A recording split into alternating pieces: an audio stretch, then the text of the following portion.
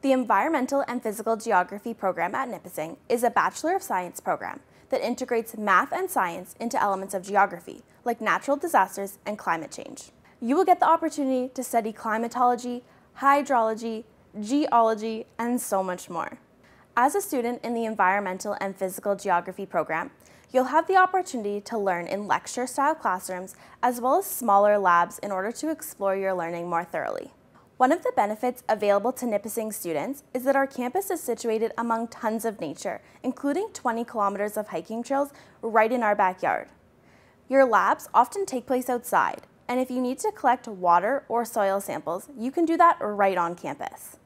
Nipissing also has state-of-the-art labs and research facilities indoors, including an Advanced Geographic Information System, or GIS. There's also a great opportunity for hands-on learning through the Environmental Monitoring Network. 3 weather stations have been set up in northeastern Ontario to monitor weather conditions for local farmers and students, and Nipissing students are able to analyze this data. With your degree, you can get a certificate in environmental management, which is perfect for students that are passionate about protecting our environment. If you're interested in gathering, storing, and analyzing geographic data, you can also get a certificate in geomatics. The requirements for the Environment and Physical Geography program include an average of 70% or higher, 4U English, 1 math, and either chemistry or physics.